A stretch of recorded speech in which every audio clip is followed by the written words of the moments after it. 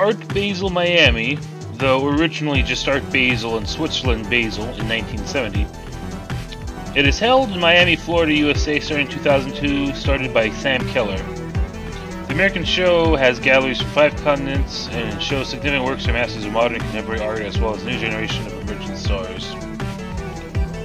Basel has significant works of modern and contemporary art from the new generation and from the past.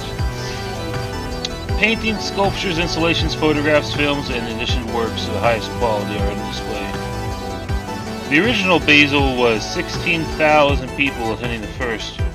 Miami as a sister destination was chosen due to the unique position between North America and South America.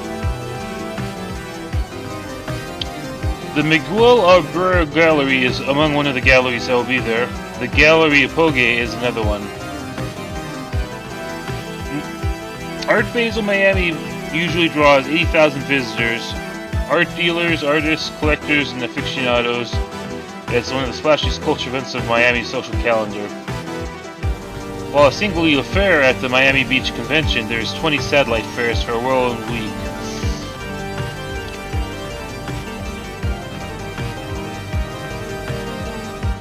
Among the installations is First Sunrises on Earth from 2021 that was there. A fine example. Afriyadi Gallery, Kampala, Uganda. Self-taught Tanzanian painter Sungi Malengia is known for striking portraits of women in Uganda, using work that is free, calm, and detached in appearance from social norms and restrictions, real and imagined.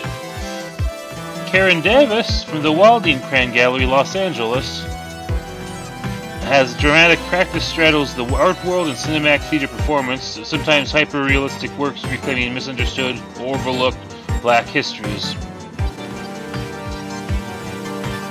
The technology and development of household computers allows Art Basel to create online experiences to be experienced simultaneously across the world while waiting for live events to open up, and efforts are taken to expand on and create new events to share on top of still images that are shared, allowing the Art Basel.